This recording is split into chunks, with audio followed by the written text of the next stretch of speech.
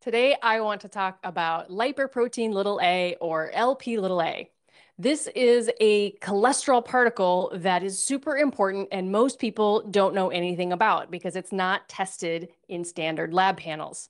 So today I want to talk about what it is, how we measure it, how to know whether yours is elevated or not, and how concerned you should be. If you guys remember that TV show, The Biggest Loser, there was a trainer on there named Bob Harper, and he actually had a heart attack and temporarily died. And you would think he was the picture of health. He was metabolically well, he had good labs, but what nearly killed him was this little tiny genetically determined particle called LP little a. So today, let's go through it.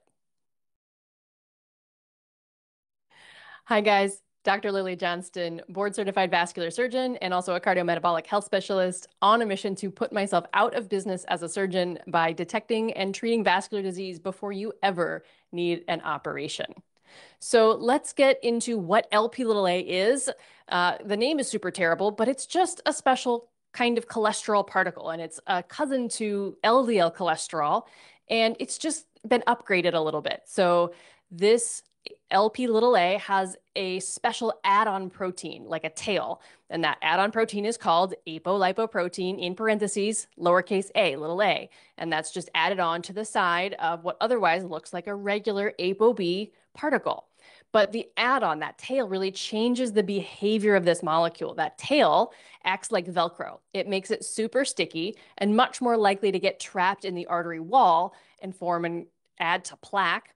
The other thing that it does is that protein kind of looks like a protein in our clotting cascade, and it makes it interfere with our ability to break down tiny little micro blood clots in our circulation. So I want you to think of LP little a as a cholesterol that has this tail that has Velcro on it. And that Velcro keeps it in the artery wall. And it also has this little DIY quick clot kit in the backpack that makes it prone to forming little clots or preventing the body from breaking them down.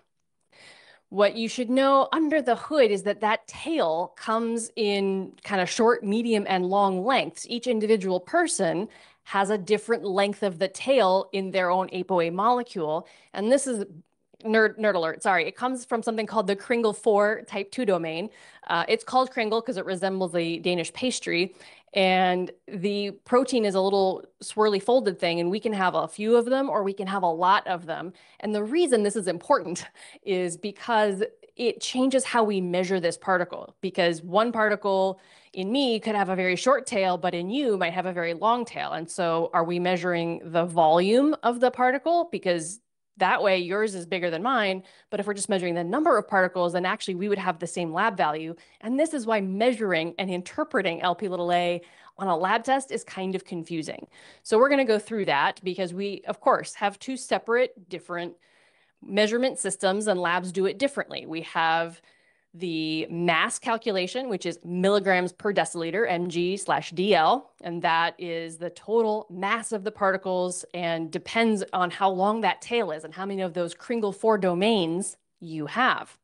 The other is called nanomoles per liter, nmol/L, and that is really how many particles do you have, and you can think of that just like the regular LDL particle measurements that you might get on an advanced lipid panel. And of course, the ranges for what is considered low, medium, and high risk differ based on how we measure it. So let's go through those one at a time. In milligrams per deciliter, less than 30 is low risk, baseline, doesn't impact you, don't think about it again. 30 to 49 milligrams per deciliter is an intermediate category. There's a slightly elevated risk in some studies, but it's not dramatic. And then 50 milligrams per deciliter or higher, that is a high risk category, and almost everybody within that distribution will have some increase in risk, and it goes up as your number goes up. All right, let's switch to the nanomoles per liter. Less than 75 nanomoles per liter is that low risk category. Don't think about it again. 76 up to 124 nanomoles per liter, that's that medium risk category. And then 125 nanomoles per liter or higher is that same high risk category with more risk as the number goes up. So why do we care again? We care because LPA increases the risk for two things, actually. We already talked about it getting stuck in the artery wall and causing more plaque to form. That increases risk for heart attack, ischemic stroke, and peripheral arterial disease. But it also can build up in the aortic valve, which is that doorway out of the heart into the rest of the circulation. And it causes that valve to form calcium deposits and get very stiff. And the valve doesn't open. And eventually, if it gets so stiff, you can't actually pump the blood efficiently to the rest of the body. And people get short of breath, they get lightheaded and dizzy. And if it gets bad enough, you might need that valve replaced. So patients with Lp(a) have premature cardiovascular disease in terms of heart attack, stroke, and limb loss. They also have calcific aortic stenosis. The other really important thing to know about Lp(a) is that this is genetically determined. It's in your DNA, and you inherit this hand of cards from your parents, and whatever your value is, it is determined in childhood. You will have a stable level from age 5 for almost the rest of your life. The only exception to this is postmenopausal women tend to have a slight increase in Lp(a), and this is probably the one time where if you're in that intermediate category, you might want to check it again later post-menopause to see if your levels have increased significantly. Lp(a) does not change based on our diet. It does not change based on our exercise. It is pretty much genetically determined.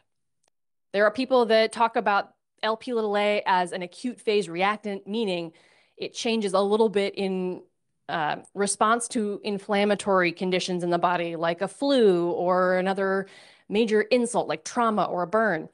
It's true, but it's kind of noise. It doesn't change that dramatically. And we will see if you measure it repeatedly, which we don't recommend, but if you do, you will see it oscillate within your general risk bin. So if you're low risk, you'll stay low risk. If you're moderate risk, you'll probably stay in that moderate risk category, whether it's up or down by 10%. If you're high risk, you're going to stay in that high risk category, plus or minus 10, 20% as things change day to day. But overall, this is genetically determined, and if you're in that high-risk category, that impacts your chances of developing these conditions. The current guidelines would actually recommend that everybody get tested at least once in their lifetime for Lp(a), but some of you will need a little extra nudge, and so I want to be sure that if you have a personal history of premature plaque, like heart attack, stroke, or peripheral artery disease, and you were young in your 40s or 50s, you should get checked for Lp(a). If you have a very strong family history of premature cardiovascular disease, you should get checked for Lp(a). And if you or somebody in your family have severe aortic stenosis where that valve is calcified and there's no other good explanation for why this happened to you early in life, like a bicuspid aortic valve, then you should get checked for Lp(a). Anybody with that discordant risk, like Bob Harper from The Biggest Loser, who was apparently in great health but still died temporarily, then you should get checked for Lp(a). And if you are just interested in optimizing your health and wellness and want to detect that particle before it causes any trouble, by all means, again, our guidelines would suggest that everybody should get checked at least once in life. Let's talk about how common Lp(a) is, because some of you haven't heard of this before. It's become a little more popular in the last 5 to 10 years, but this isn't regularly checked on anybody's annual lab panel. And some of you haven't heard of this. And so you're thinking it's probably pretty uncommon. I'm not sure I should get checked. Actually, 20% of the population will have an Lp(a) that's higher than that high cutoff we talked about, 1 in 5. So that's somebody sitting around your holiday dinner table, guys. This is very common. And more importantly, best guess we know, less than 1% of the US population has had this measured. Less than 1%, but 20% will have an elevated value and elevated risk. And we can manage that risk if we know about it.